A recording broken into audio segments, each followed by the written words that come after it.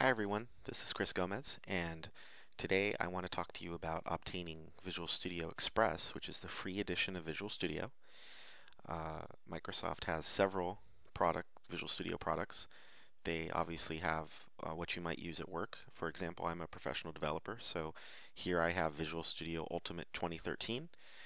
It's obviously the top product that they have with every single feature that they talk about, but this is not free. And one of the things I like to focus on is you might be a developer just starting out and you want to build apps for the web or maybe for the desktop or maybe for the Windows stores. And it's nice that Microsoft has some free options for you, and some of our third parties that we might talk about are also going to have some free options for you. And I like to focus on that so that you feel like you can get started just with your time and with the hardware that you have, and not worrying about having to spend more on products that you aren't sure how to use yet or have a lot of learning to do. So let's take a look at how you would find Visual Studio Express. It turns out that Visual Studio Express, unfortunately, in my opinion, has become a little fragmented. There was a time when you just downloaded Visual Studio Express and that was the end of it.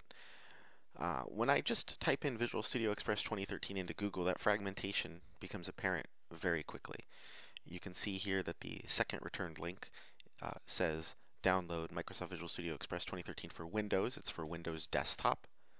Here's another link that's saying Visual Studio Express 2013 for web. The link that you really want is the one that came up in this ad, www.visualstudio.com/downloads. I actually already have that loaded in another tab, so you can see here visualstudio.com/downloads. And the first set of downloads is for the paid versions of Visual Studio. But if you keep scrolling down, you'll see Visual Studio Express. And here is everything. Okay, here's an edition for building web applications. Here's an edition that's for building store applications. Very important, because you come down to the next one. This edition is for building traditional desktop applications. And so there can be a little confusion if you pick this edition for Windows or this edition for Windows Desktop. And also the confusion that when you download this, you might think, well, I have Windows, so isn't this the one I want, when you want to build websites. So unfortunately, there is this fragmentation that you have to be aware of. Today, I want to get started by downloading the version for Windows stores. So that's just a choice I'm going to make today. You could come here and pick any one of these, and the installation experience will be the same. The accordion opens up and shows you that you have a few installation options. You can use the web installer, which is this installer here. It's just a very small executable that will go ahead and start downloading files from the web. The second option that you have is to get the full DVD.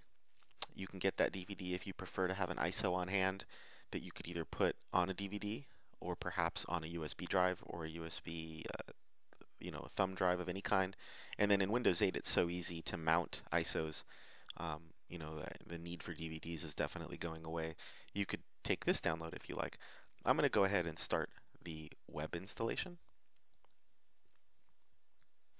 And here, Microsoft's giving you the chance to try Ultimate 2013 on your machine.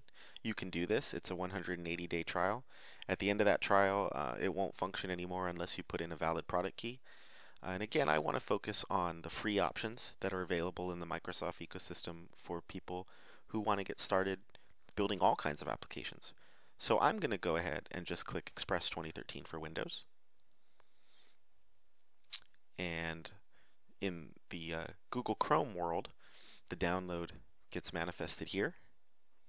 And I'm going to go ahead and just say open, which is the same as running it. I could also, real quick, I'll show you, I could show it in the folder, and it's got downloaded to my downloads folder, and I could just run it from here. But let me just go ahead and open it. It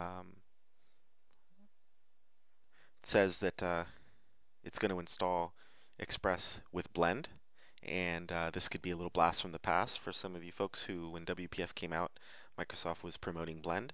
Well, Blend lives, except that now it's free. I agree to the license terms to get my install, and then do I want to join the Experience Improvement Program?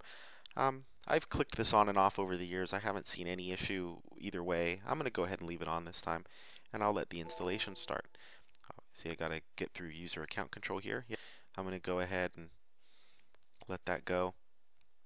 And this is going to take a little while to download and install the 400 megs. You can see that it's okay for me to install this on a machine that I've already got Visual Studio on. So, it's going ahead and doing this installation. I'm going to go ahead and fast forward in the video, and we'll get to the end of this and get to the point where you can see me having installed and running Visual Studio Express for the first time.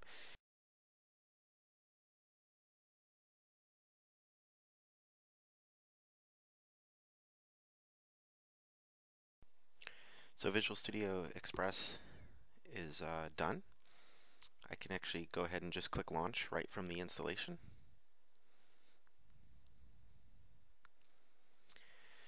And you do not have to sign in to Visual Studio. You can click this not now, maybe later. I'm going to go ahead and sign in and use my Microsoft account here. And the first time you use Visual Studio, you do have to wait through a preparing for first use. And here it is, Visual Studio Express 2013 for Windows.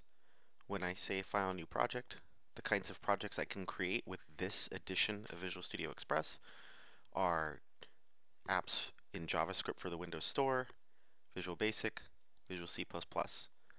So this is very clearly a Windows Store edition of the product. So like I said, we've got ourselves a free environment where we can build Windows Store apps, and that's going to serve us very well in future videos.